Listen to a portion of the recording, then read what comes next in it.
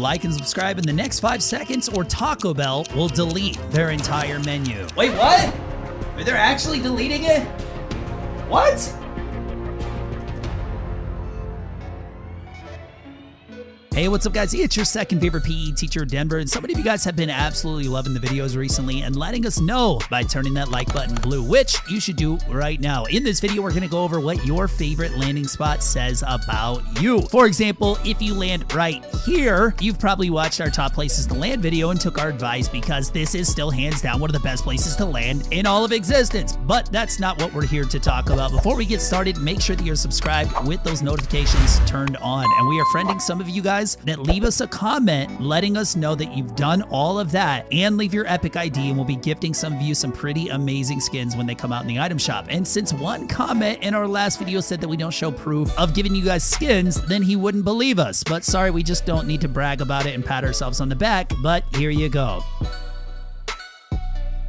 So like and subscribe and get those notification bells turned on, and leave your comment with your epic ID right now to get gifted a skin. You have 5 seconds left. No, I'm just kidding. But also guys, make sure you stick around to the end of the video, because you definitely want to know all these locations. Now coming in at number 13, we have the Fortilla, or as pretty much everyone calls it, the Tortilla or Tortilla. I don't even know how to say it anymore. I mean, how can Epic think about naming something Fortilla isn't going to be instantly be nicknamed Tortilla? If this is your landing spot, it's probably only because you like to eat tacos. I mean, come on, tacos, tortillas, it makes sense. It adds up. You know, the math checks out. No, but for real, this landing spot is for the braver of the Fortnite players, because not only do you have to deal with sharks 10 times more than any other location, but also with how much loot is really here, there is always people contesting. You will pretty much never get the place to yourself. It's a great place to land for anyone that can sustain a consistent heart rate of above about 170 for the duration of the time being there. Now, another place that might make your heart rate increase is number 12, the Authority. Authority landers, we've talked about you enough. I'm not even joking. If you land Authority every game, you might need to reconsider why you play Fortnite. Now moving on to number 11, we're going back to the southwest corner of the map for Rickety Rig.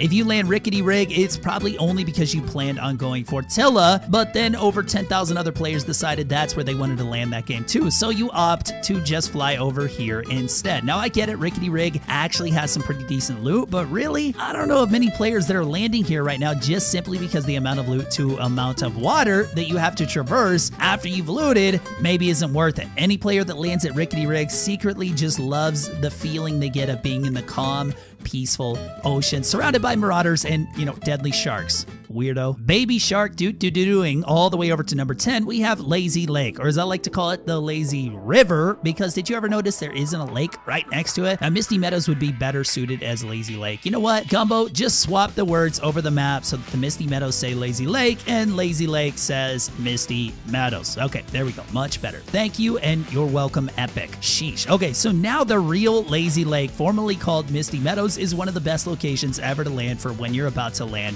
right here and decide that you don't want to fight 38 people. But the only problem is that you didn't realize that everyone else didn't want to fight 38 people as well, so 20 of you decided to land at Lazy Lake, aka Misty Meadows, instead. So you're all going to fight the same amount of people anyways. It's a lose-lose type of situation, and the only way around this one is to not play the game anymore. But for those of you who actually do land at Lazy Lake every game on purpose, I just have one thing to say to you. Godspeed. Now, speeding over to number 9, we have Catty Corner, or really, the land of the sweats. If you're a sweaty player and like to dish it out every game, then this is probably where you land. Landing here every game has made you a seasoned veteran, and you have decided that forever and for all of eternity, you will land in this very quadrant of the map. That is, of course, until you realize that there are definitely better places to land, and that there won't always be the super overpowered shotgun here waiting for you. It's okay if you don't land here every game and get the shotgun. Just go somewhere else, like at the top of this mountain here, and slide down into Catty after people did all the hard work for you, and it's genius, I promise. No one ever does it. Now, a big brain 900 IQ genius place to land is right here. Number 8, Frenzy Farm. I've been saying for literal years now that the farms are the best place to land ever in Fortnite. Between Frenzy Farms and the Orchard, right above it, this might be the best place in the whole game. Don't tell anyone though, it'll be a Den top 10 secret. Got it? Now, for those of you who have been landing here every game, you should know that it's because you're a certified genius, all right? Now, not gonna lie, Epic has us all pretty worried at the start of the season with the whole water thing, but thankfully that didn't last long and this entire location is back to normal, which is pretty amazing. Now, let's talk about number 7, Pleasant Park. Now, landing in Pleasant used to be one of the most fun things ever back in Fortnite Chapter 1. It was such a great location for some reason. It just felt right with all the hills around it and the other POIs, the good old days, you know? But now we have this. It isn't the same, but some players like to land here every game still, even though it had changed so much. If you land at Pleasant Park, you're probably the type of player that says things like, bring back the old map, and I just wish Fortnite was fun like it used to be, which aren't really bad things, but unfortunately, this is what Epic has given us, and it's what we have to deal with. But I hear you, trust me. Number 6 is another one that will make you miss Chapter 1, and that is Retail Row. Man, Retail Row has really been through the thick and thin of Fortnite maps, hasn't it? Epic just never decided whether or not they like this place on the map. Well, the players that land here can't decide either because it's one of the least dropped spots in pretty much the whole game, it feels like, a lot of the time. You don't get out of the battle bus and instantly think, oh man, let's land retail. It has such easy and available loot and takes no time to do it, because that's not true. Yes, retail has a ton of loot, but it's also spread out and it does not compare well with the other locations that Epic has added recently. Don't feel bad if you land here every single game though, just know that you're only losing games because you do. Well, sorry, I didn't mean to take it that far. I don't know where that came from. Now let's get into our top 5 guys, but before we do, as always, don't forget, we're going to be friending some of you and gifting you skins, so make sure you subscribe with the notifications turned on and leave us your epic name in the comments below. Also, you have to make the like button turn blue, or it doesn't count. Now for number 5, let's talk about Steaming Stackaroos. If you land here, it's probably only because you really like to walk. This place is actually really difficult to land at because yes, you can take the funnels to get a good distance away, but really it only puts you about halfway to even Frenzy Farms. And a lot of the time, the circle is clear on the opposite side of the map and the water is all going in the opposite direction of here. It's a tough place to land for sure. That's why I'm nicknaming this place Land of the Quads, because you do so much walking here that your quads are going to be massive, bro. Jumping over to number 4 with your massive quads, we have Salty Springs, because everyone that is good at the game lands here. I promise you, if you didn't warm up for an hour and a half before landing at Salty, you're going to have a bad time. Sure, it has terrible loot and an awful loot path afterwards, but for some reason, the sweatiest players in the game like to land here. Why? Most likely because they are just not quite brave enough to land at Authority, so they just land here instead. Now, there are a few benefits to landing here though, like, and also because, so there you go. You're welcome for the advice. So there you go. You get the point. Moving on to our number 3 spot, we have Holly Hedges. And yeah, it's just as bad as it sounds. Like, come on guys, no one actually lands here, right?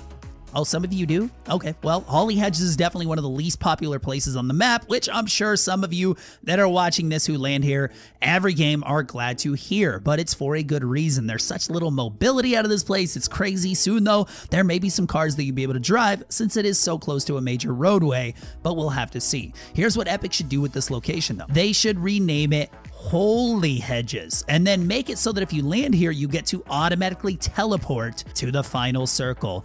Todd seems to think that is fair, and I can't say I disagree. Now, our final 2 locations, I bet you're wondering, but there are no locations left. Well, you're wrong, because there are some unnamed locations on the map right now that are actually more popular than any named location. The first one, obviously being our number 2 spot, the area below Caddy Corner. Any of you that have watched our Places to Land video love this spot, but has since become one of the most popular locations to land pretty much ever. Every single game, there are at least 3 teams landing here, and they're definitely isn't enough loot to go around, so it becomes a murder fest. Now, I bet you're all shaking in your boots to know what number 1 is. Well, I'm not going to tell you. Okay, fine, I'll tell you. But before we do, you guys have no idea how awesome it is that we're now at 200,000 subscribers. You have blown us away with how many of you guys are enjoying these videos. And so if you aren't subscribed yet, you should do it right now and become an OG of the channel. Also, guys, be sure to leave us that comment down below with your epic name.